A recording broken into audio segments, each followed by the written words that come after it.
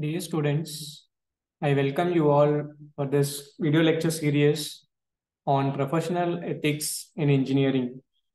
Today, actually, we are going to discuss about engineers as responsible experimenters.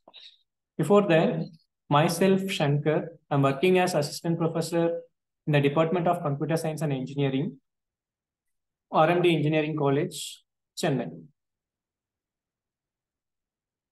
Let's see responsible engineers in social experimentation.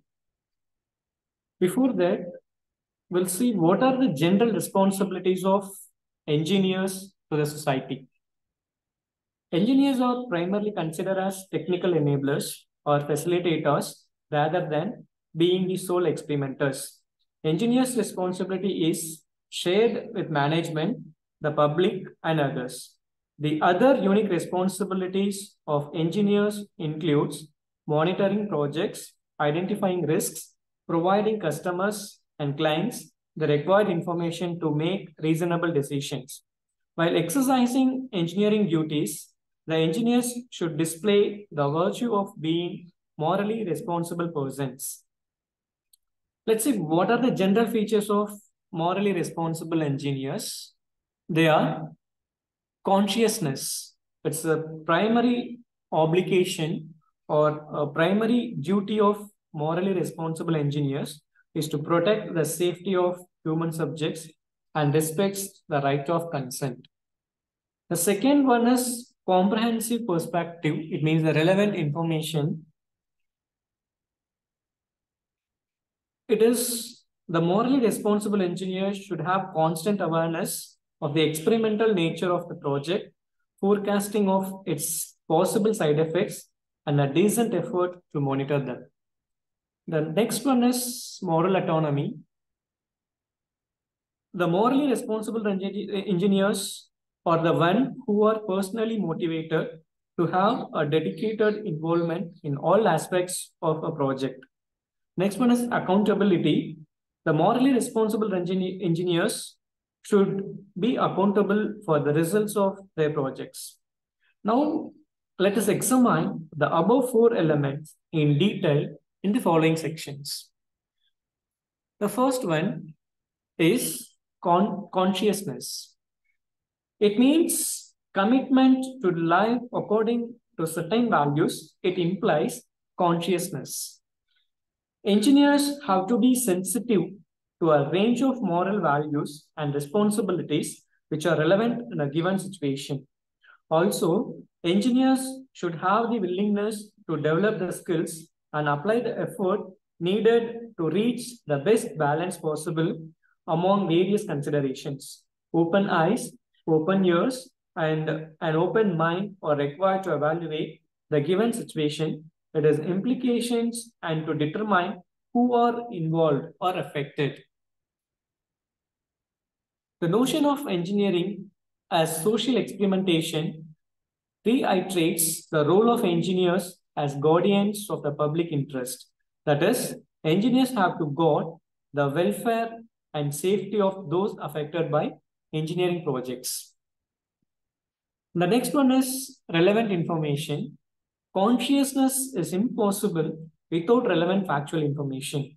Engineers have to show the commitment to obtain the properly gauge all the information related to meeting one's moral obligations. The two general ways of losing perspective on the context and the nature of one's works or is given.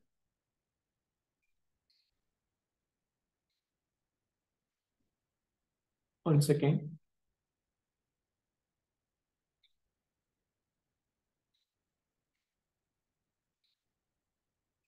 The example is there is nothing wrong for an engineer try to design a good signal transmitter, but if he ignores the fact that his design will be used for the potential illegal purpose.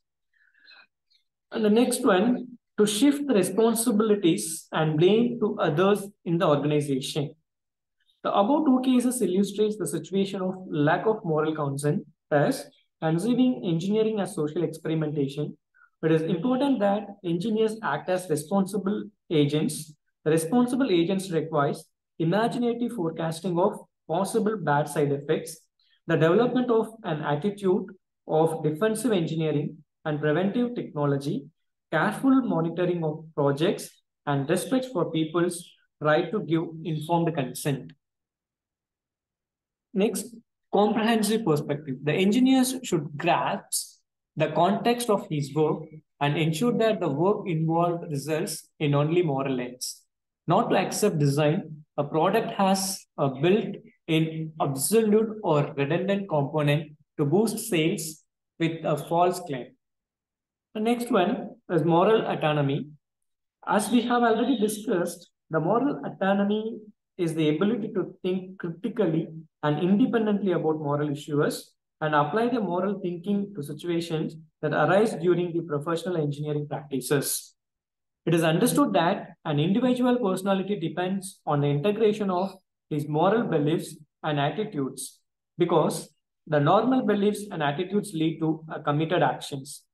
When one's labor and skills are sold, then it is an illusion to think that the person is not morally autonomous. For example, when an employee working for a company performs a specific job in the best interest of the company, then the employee is not morally and personally identified with his actions.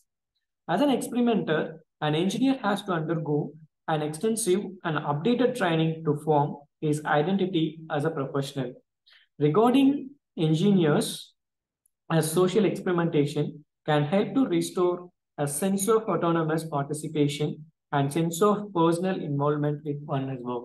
When viewing engineering as a social experimentation and anticipating unknown consequences should promote an attitude of questioning about adequacy of existing economic and safety standards.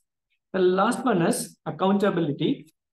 In this, the accountability means the capacity to understand and act on moral reasons, means being responsible, liable, answerable, and obligated. Morally responsible people are expected to accept morally responsibility for their actions. According to Stanley Milgram, people are not willing to accept personal accountability when placed under authority. And morally responsible people are expected to accept moral responsibility for their actions.